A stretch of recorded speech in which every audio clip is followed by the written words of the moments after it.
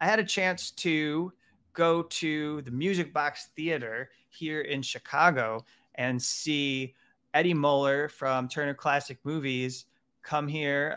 It's a regular festival year round. The Film Noir Foundation puts it on. I happen to enjoy these films considerably, and I think many people do. And I made sure that I got out to see the movies that were on the list for this program this round. They were celebrating 75 years for a number of these movies. So before I get to the three that I selected, I mean, 75 years. Think about this. And you've got Key Largo with Humphrey Bogart I think that's a Lauren Bacall. I think so. And Lady from Shanghai, Orson Welles, and then Call Northside 777, and that's a Jimmy Stewart noir.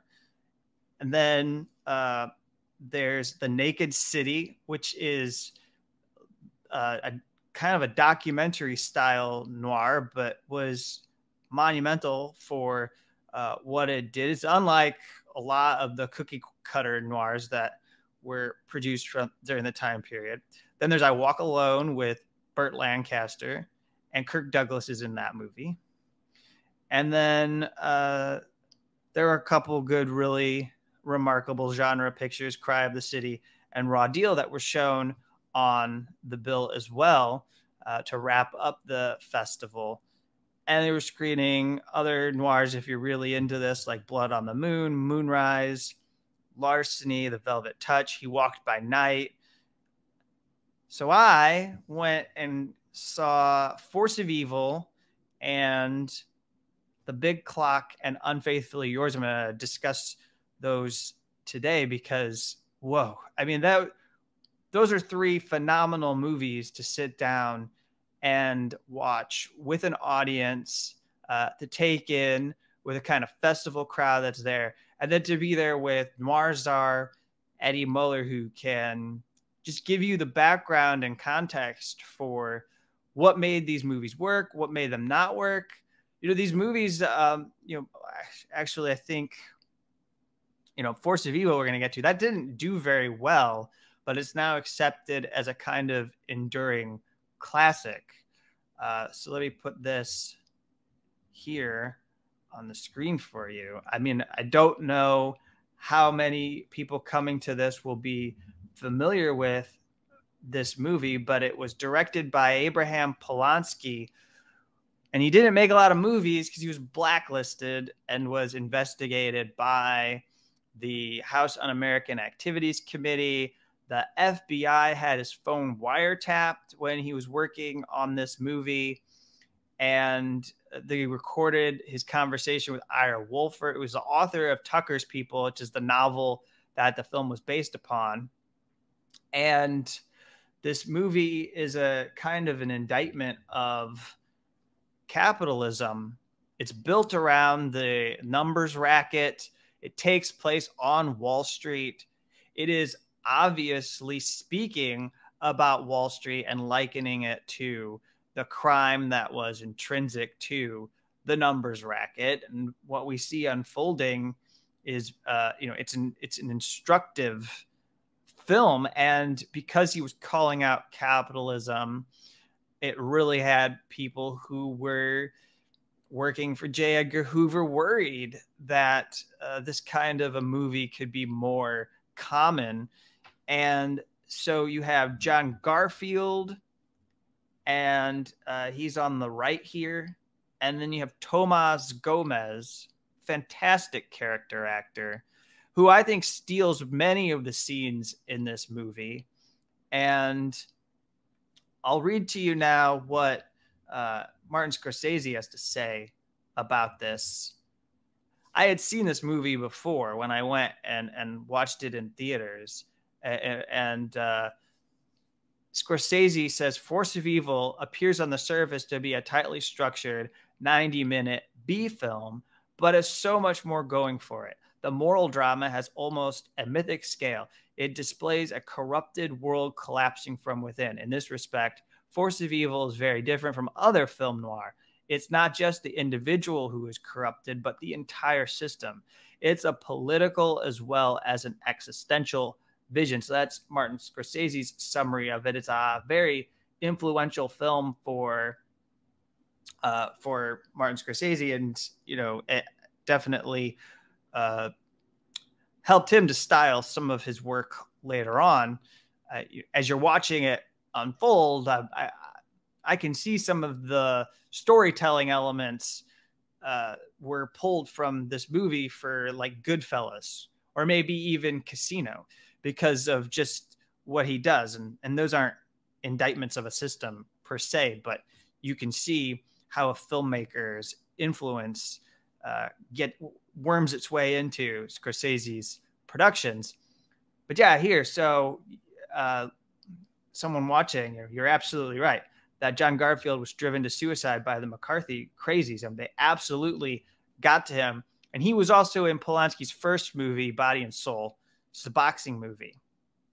And so this film is, as I said, 90 minutes long. It's tight. It's a genre picture. And I think one of the cool things about this movie is that Polanski understood that you got to make a movie that's entertaining. And then once you have that, when you live inside of the genre of this, that you're able to pull in something bold, like an indictment of capitalism, to show people, what you have to say. And it has all those elements of noir that we love. Our anti-hero, John Garfield, plays Joe Morse. And then that's his brother, Leo. That's who Tomas Gomez plays. And then, here he is. He's out in front of the New York Stock Exchange. This is in the 1940s, so it wouldn't work like it does today. But here he is going through his moral dilemma. And when he begins as a character, we're not on his side. We don't really get to be on his side until maybe the end of the movie, if we even are on his side when we get to the end of the movie. And so here he is working through what's unfolding. The idea for the scheme is that they're going to try to find a way to legalize this racket, this numbers racket. It's basically people coming in and putting down money on a number. They have their lucky number and they take 3 digits. It's going to be July 4th. And so the scheme is that people are going to come in and put money down on 776. And usually on that day, it doesn't hit because everyone wants to put money down and they think it's a really lucky number. Well, the con is going to be that this time it will hit. And when it does, it's going to wipe out all these different banks that make the racket function. And Leo Morris is involved in overseeing one of those banks. He's John Garfield's character's brother. And Joe Morse knows that people he works for, this criminal gang, is going to do this. And he's trying to find a way to get his brother to back out of this so it doesn't wipe him out. And so that becomes the catalyst for our story. And in the powerful way that it is told, they are trying to wipe out their competitors. It's a lot like what you see in capitalism, where you both cozying up to the law. You want kind of protection that you can get. The cops looking the other way, or the investigators looking the other way. And then also you want to make sure the competition is non-existent so that you can exist. You want as much market share as possible. So, and as it shows you what is taking place, it illustrates all the different facets of capitalism quite clearly. So this is a movie that didn't really make that big of a mark when it first started. And here you see Beatrice Pearson. She played Doris. She's kind of naive, but very innocent and pure character in the movie who Joe Morse takes an interest in, probably for romantic reasons, but also, she's there trying to help him, even though she knows that he's been taken in by this kind of evil operation. And but after this movie, she didn't really go on to do anything else in movies. She decided to quit. So that's an interesting backstory for her. But here they are. And I love this final shot here in the final sequence. I'm not going to say what's happening here. If you haven't seen the movie, you should seek this out. But here they are by the lighthouse. And in fact, this lighthouse that's in New York, it appears in a neo-noir that was done by Jane Campion later called In the Cut, which has Mark Ruffalo and Meg Ryan. And there's a scene in that movie that takes place at this exact location. It's kind of a bit of a, I don't know if it's iconic, but I know two of the movies in which they've produced scenes nearby that lighthouse. So I recognized it when I saw it the second time around.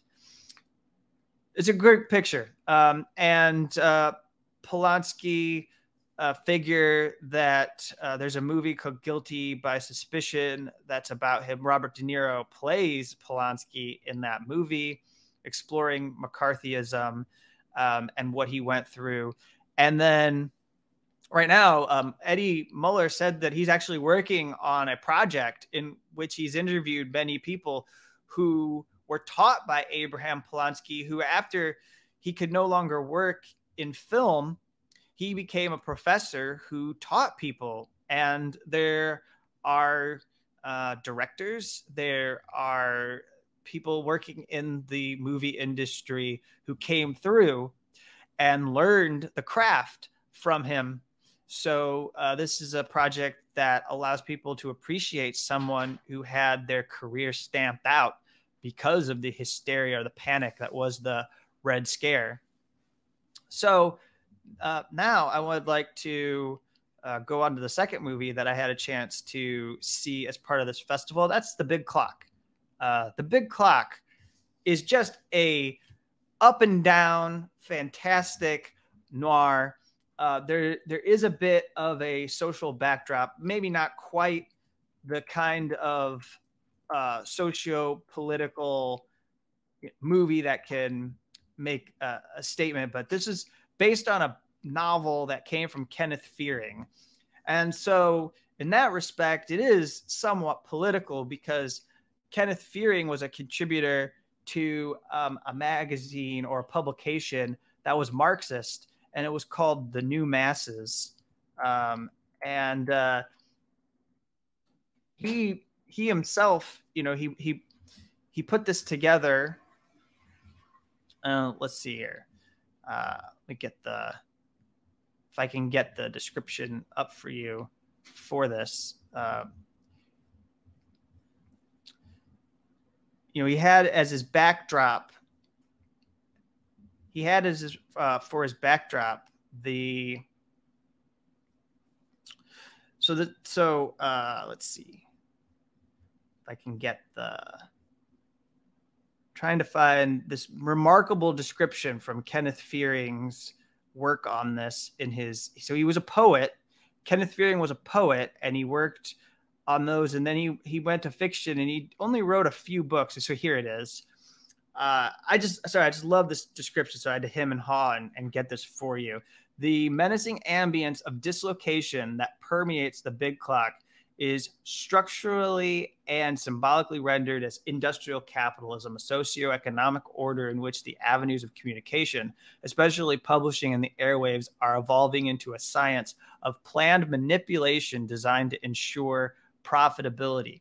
Well-paid deceivers, together with the naively deceived, are imprisoned as cogs in the apparatus of private enterprises' modern institutions. The genius of the big clock is its provisioning of the manifold mythological dimensions of a consumer's republic that would typify the era, and that comes from a historian of the American left known as Alan M. Wald, who said that this novel was a kind of psychosexual Roman noir, stressing the sinister effect of market segmentation in the publishing industry. Now, okay, I don't know if I quite entertain that. Yeah, actually, I don't know if the director of this movie, John Farrow, has any relation to Ronan Farrow, but that's interesting because Mia Farrow being in the movies, maybe there is some kind of lineage. I'm going to have to look into that.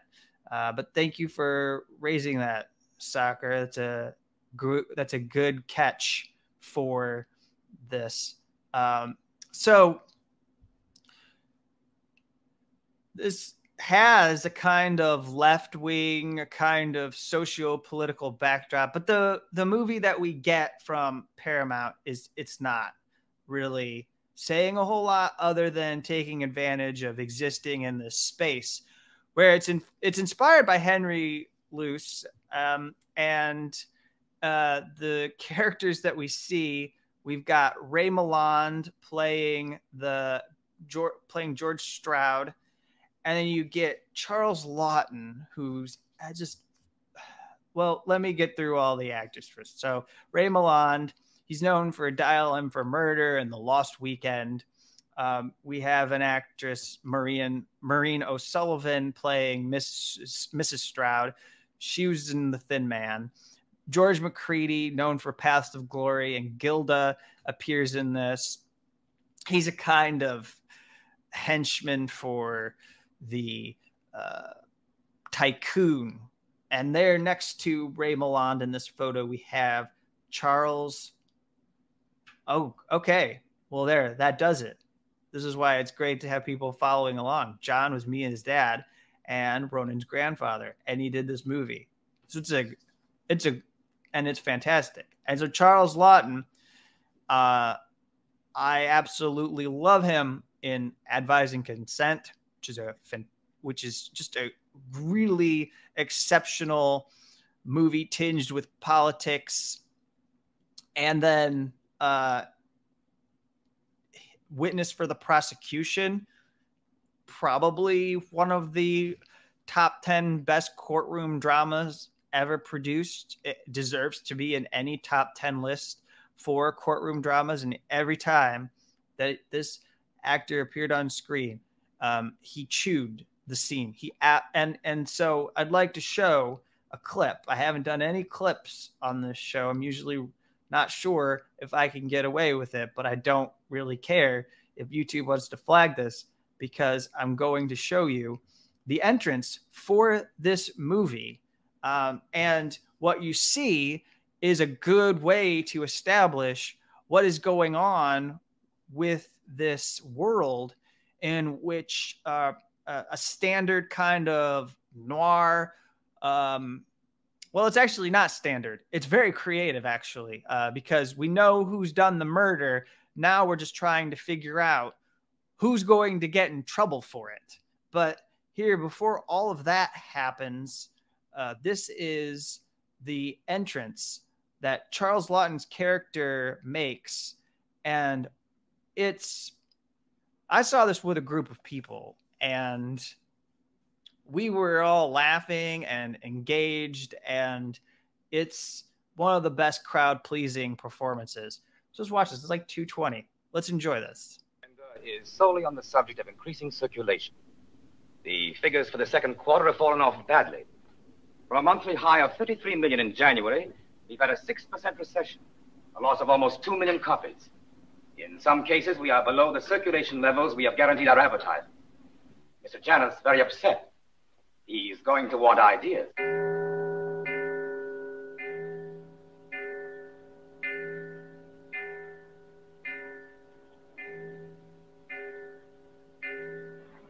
Sit down, gentlemen, sit down.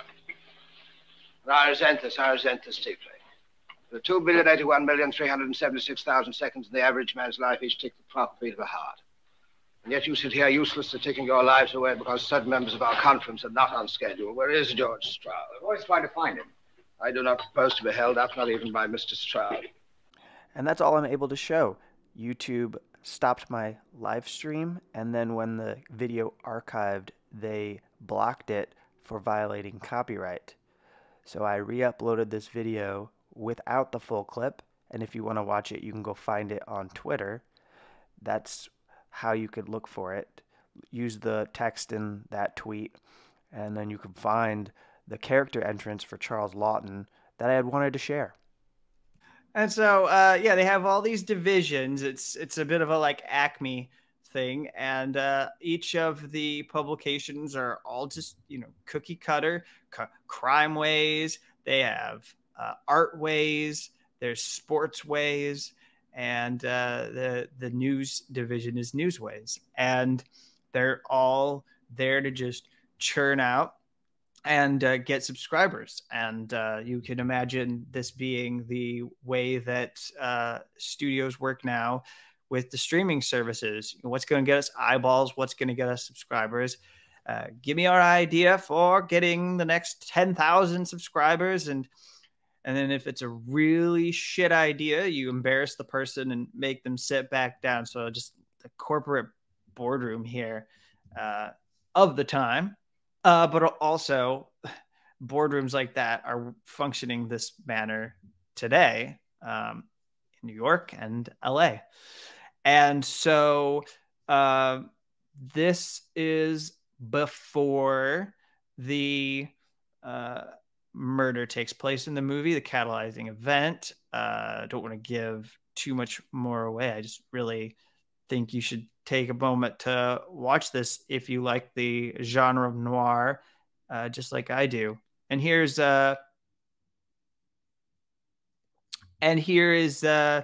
George McCready, and then there's you got Charles Lawton, and so the next movie is Unfaithfully Yours, and had a chance to round out my experience seeing some of the Noir City Film Festival selections by watching a spoof of noir. And people have said to Eddie Muller, as he told the audience, is there a comedy that exists? I've watched film noirs. I enjoy it. Did anyone ever do anything funny? Well, there's this movie from 1948 from Preston Sturges, who also has a kind of association with the left, or at least the New Deal left. Probably, I don't know if he ever made it too far into communism or anything like that. I'd have to go brush up on my Preston Sturges history, but he's a populist, and he is someone who made movies like Sullivan's Travels and Palm Beach Story, screwball comedies. They're very good. And then he put his imprint on noir. And what's fascinating about this movie is in 1948, as it comes out, it was actually written before noirs had surged in their popularity. You look at this year, 75 years ago, I named to you several movies from the genre that are enduring classics, and he put this together before noir was something that was a dominating genre in Hollywood, with A and B movie pictures being put out by the studios in double bills that could be watched at theaters. And this movie is somewhat wrapped in tragedy. So let's get that out of the way, and then we'll go back to what is joyful about watching this movie. But you have Rex Harrison in this movie. And at the time when it came out, there was the death of Carol Landis, an actress whom Rex Harrison had an affair with. She took her own life the year that this movie was released. And this had a devastating impact on Rex Harrison's career. he was not, he was complicit in her death because he waited several hours before he called a doctor and police, who then found her body. And so maybe she could have had her life saved. Anyways, this was something that overshadowed the release of this movie, and it did not do well. And you could say maybe it doesn't deserve to do well anymore. It hinges upon Rex Harrison's performance, but also, I think if you can step back and appreciate all the other people who were involved in making it, it's fair to still enjoy it. And once that detail was shared with the audience, we all plowed forward and found this movie to be quite hilarious. The whole entire theater had the laughter would just ripple as we were watching this movie. And it was really one of those movies that you are happy to be with a group of people while you're watching. There are these scenes that are performed during it where he is orchestra director and he's there. And then it goes and it becomes a dream sequence. It's a spoof movie. It's spoofing noir before it really even knows what it is spoofing. But that's the way audiences interpret it. We understand it. And so there's slapstick scenes. There's all sort of nuttiness happening, and plays on words, and just it's one of the better screwball comedies that I've seen. And unlike the other two movies, there's nothing social as far as like any statement that can be made. I just enjoyed the hell out of watching it, and I was glad to be in a room with people who felt the same way I did about being there and taking time to watch it. And that's why I'm here, and I'm glad to be here to talk with you about these movies. And so thank you for tuning in. Let's see. Yes, like when High Anxiety is a good example. Those are Hitchcock movies. But yeah, Hitchcock had elements of noir in many of his films, or at least mystery films. I suppose this is up for debate whether Hitchcock was a noir director, but certainly he's a top-notch mystery film director. There were crimes in them, but I don't know if the style of the movie always matched up with what but I don't know, were we following anti-heroes all the time? Sometimes we were. I know Strangers on a Train, I think we're kind of rooting for that whole scenario to like we're watching with amazement at whether it's going to succeed, that he's going to convince the two people to commit the murder, that the two murders will be committed, and see what happens if they're able to get away with it. But in any case, it's a good observation. Yeah. Later on that came along, but that was in the 70s. So we would have been removed from the noir era. So High Anxiety would be a callback to that era.